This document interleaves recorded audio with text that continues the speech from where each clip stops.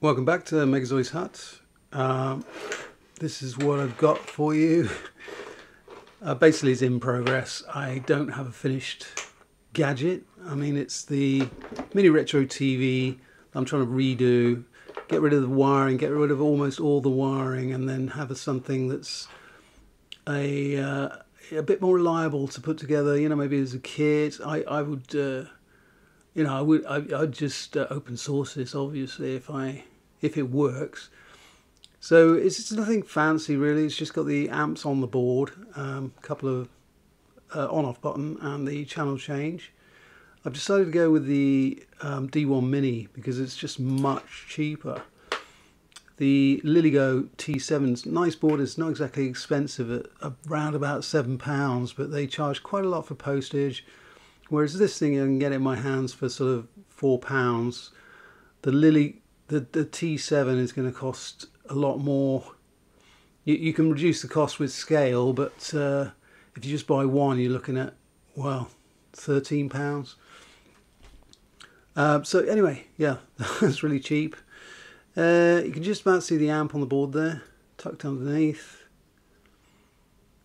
And then this one is the version 1, so actually, I know that looks ridiculous, but it's just to test whether it works like that. Now, version 2, I've included the SD card reader actually on this board. I've moved the amp back.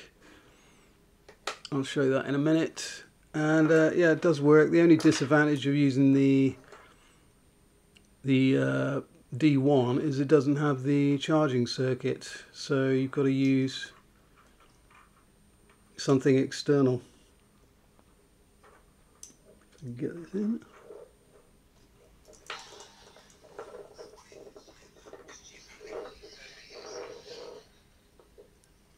So eventually it's going to be this big. Forget the not guilty President Trump there. That's all going to be off. It's going to be a single board that's not much bigger than the screen. So it's nearly there. I mean, you know, quite lucky that the first one worked, but I wasn't quite happy with it. Not quite happy with it. I changed the traces a bit. I've sort of widened some of the traces because I'm still getting a little bit of static now and again. But it's sort of 90% there. As I said, I'll show you the new one. These boards are charge and a boost to 5 volts. So it's not a very small compact board, costs nothing, 20p. So it's not really adding much to the cost. You know, this additional component is not adding much to the cost. So here's the original design, the version 1 that went off to JLB PCB. Pretty simple really. I mean, it's just, you know, connect the dots or get the computer to connect the dots. I mean, there's nothing particularly clever about it, but it did work. There was things needed to be soldered really well, which is, I'm not trying to get away from that, so I did make a few changes, but the main change in the second version was to include the SD card reader on the actual boards. Everything's on there apart from the charging board, charging circuit, which I just can't get on there really. Realistically, it won't fit, so that's everything you can get on there. And let's have a look at 3D.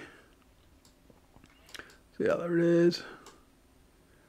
Just 4 10k resistors for the SD card lines, because I'm only using 4 of them. On SD card readers, they can have these bypass capacitors, a couple of bypass capacitors in parallel seems to be.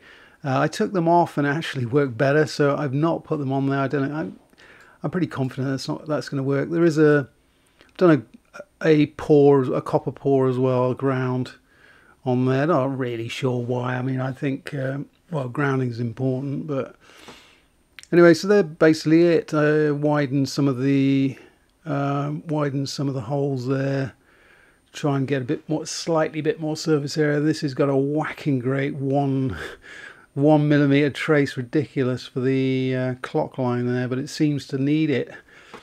I mean, it is a very, very odd circuit that the you know, the 1mm. I mean, you could probably put 50 volts down there, or 100 volts, I don't know, some crazy amount of voltage down a trace that thick. You know, ironically, the VCC, the actual power line to the screen is half that size. But anyway, there we go. It is what it is. So that's with JLB PCB at the moment, and as soon as I get that, I'll knock that together. And then if everything works, I'll be producing a case. Before you go, if you're still watching, obviously, American Lee made some lovely little stands for his mini retro TV based on a real design, and I did knock one up. It's got sliding doors, you can put stuff in there. I believe he wanted to put a bigger battery in there. I've got the camera at the wrong angle to really show this off properly, but I just thought I'd put it in the video. I don't know if he's uploaded his files anywhere. It'd be nice if he put them up on Thingiverse or something. But yeah, lovely little stand for the TV.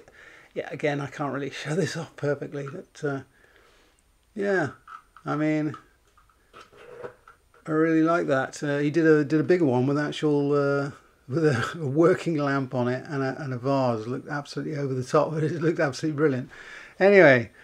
Thanks for watching. Hopefully next time I'll have something a bit more finished for you.